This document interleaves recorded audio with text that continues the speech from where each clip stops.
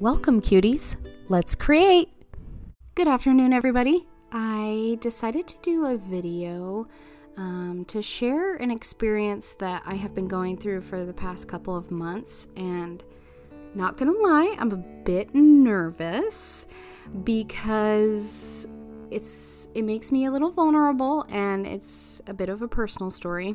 But I decided that if it's gonna help someone that is going through the same thing or has gone through the same thing, then I will share my story. But to give a background, I stopped doing videos in July or August because I didn't like the quality of the videos that I was producing, and so I was feeling a little burnt out and I was feeling a little frustrated, so I decided to take a break, and I would come back in October because then I could do a bunch of Halloween themed videos, and plans changed. So September 19th, my husband and I found out that I was pregnant, and we were a bit nervous, but we were also excited to start that new chapter in our lives. And I made a doctor's appointment as soon as we found out, pretty much. And sadly, because of COVID, I had to go by myself, but it was fine.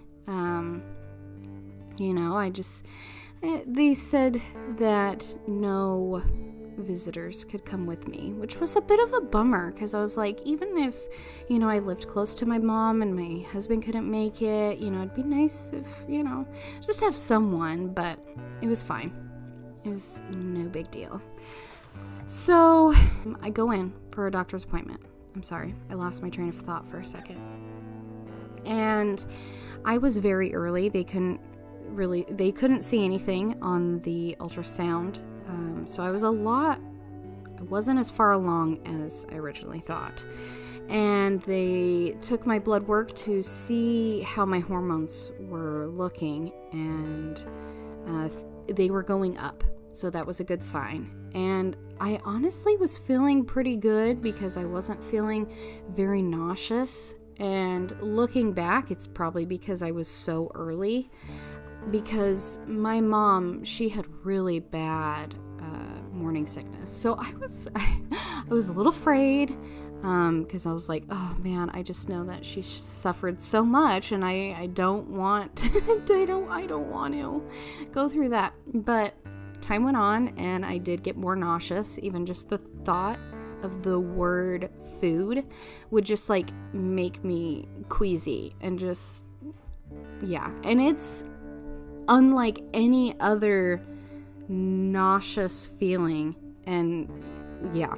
So there was that. They told me to come back in 2 weeks, and that we would do an ultrasound again, and they would do blood work to see how my levels were doing. And so I go in and things are looking really good, and they take my blood work. My HCG levels are very, getting up there, and they were able to kind of guess that I was about 6 weeks.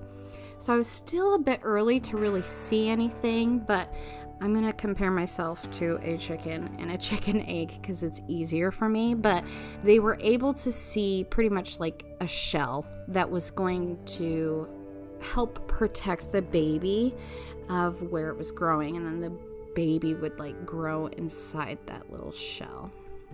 That's the easiest way that I can explain it for those who haven't gone through this. But so they do my blood work. Levels are looking good. They're about 17,000.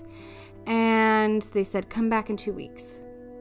But I get a message. They tell me that what my levels were. And then they also tell me that I have low progesterone levels. So that's another hormone or something. I'm not too familiar, but they said that was very low and they would give me medication to help higher it, and they wanted me to come back that following Monday.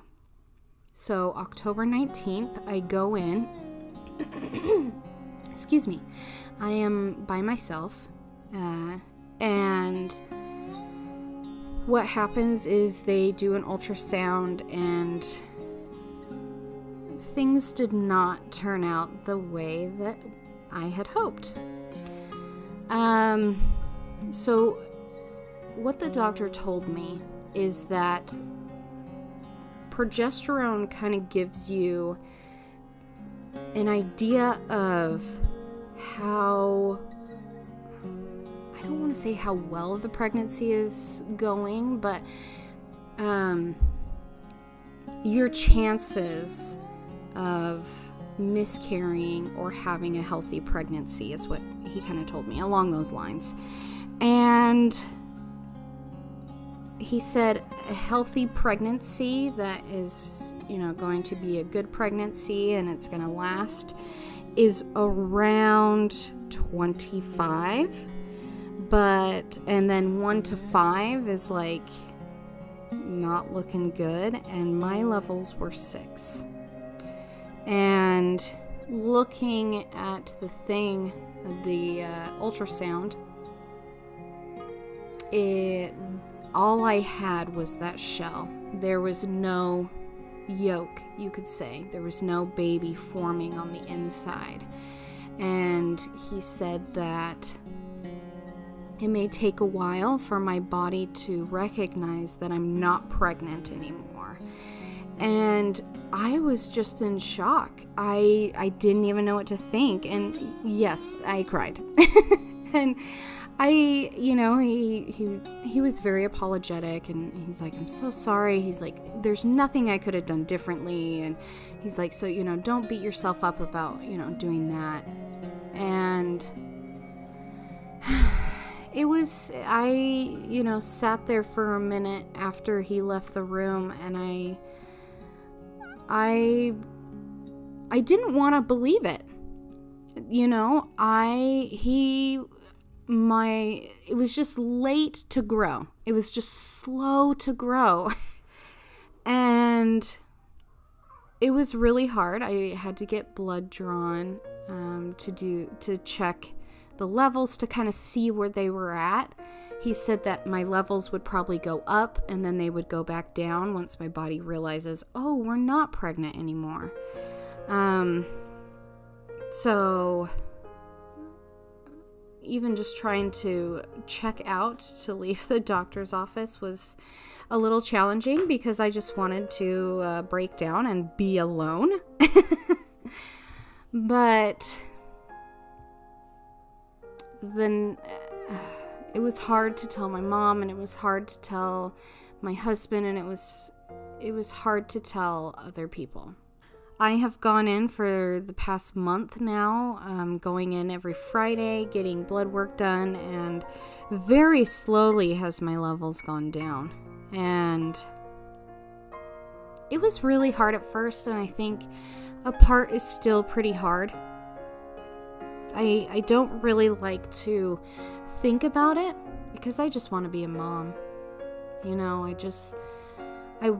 want my husband and I to start this next chapter, and I want us to have kids, and I'm excited, and it's really hard to hear those words of, like, you're not pregnant anymore. And it was difficult because I was still having a lot of morning sickness and feeling nauseous, and then I started dealing with headaches, and it was really tough to feel pregnant but not be pregnant.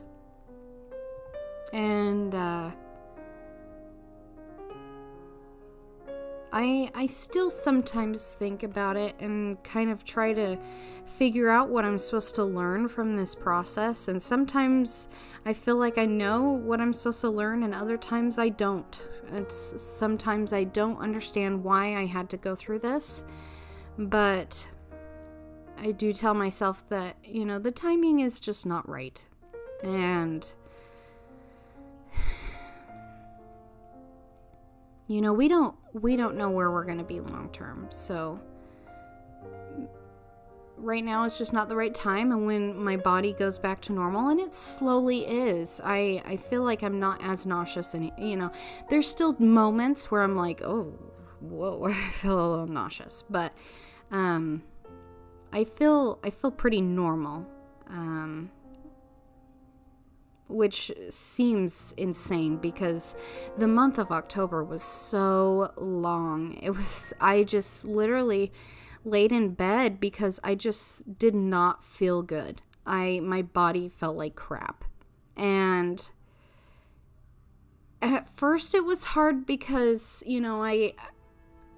I was, like I said, I want to be a mom. I want to be pregnant. I want to, I want to go through this. And it's hard because a lot of people on social media, I can't, I can't go on because it's almost one of those things that you're just like, oh, I don't have what all these other people have. And, I see a lot of my friends who are pregnant and about to have kids, and I go, why can't I have that? And that's another reason why I decided to share my story, is to kind of show people like life isn't always daisies, roses, and rainbows or whatever. Life is hard and things suck, and life doesn't, your plans don't always turn out, and hard times come. And it has been hard. And I drew this picture because this is kind of how I have felt. It's not me, because I'm not that skinny. But that's another story and another problem. But I have felt kind of, I wouldn't say empty, but a little disappointed.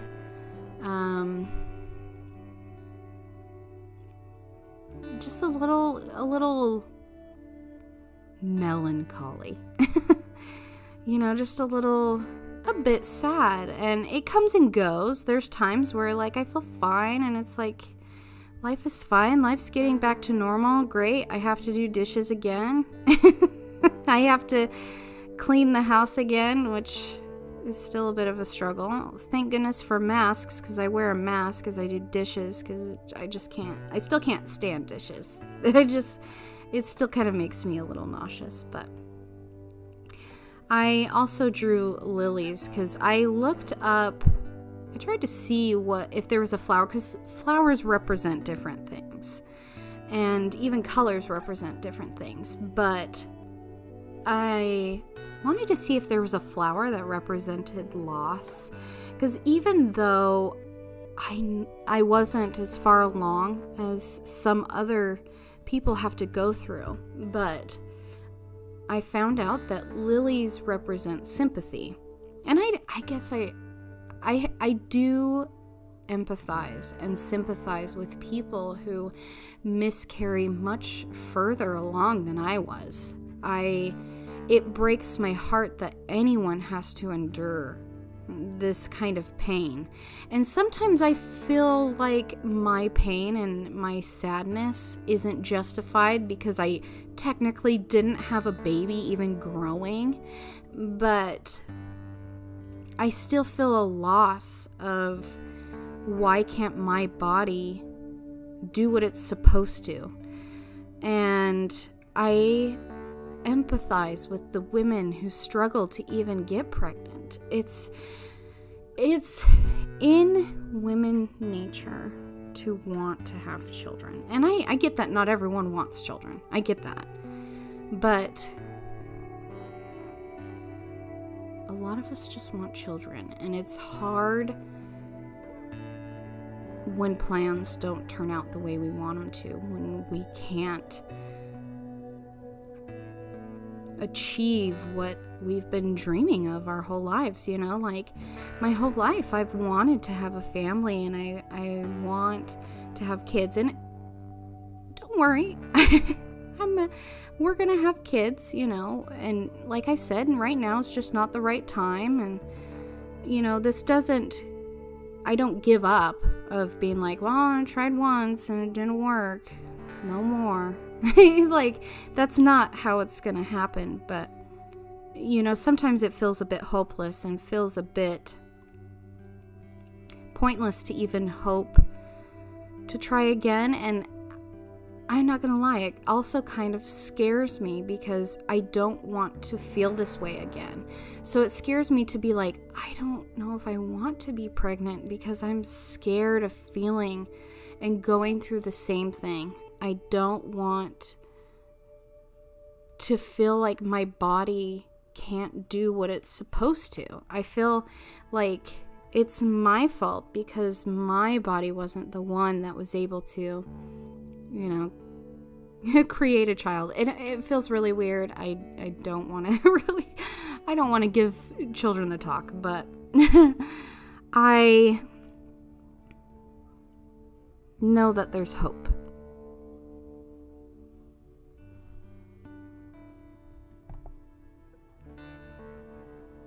And I know things will be okay.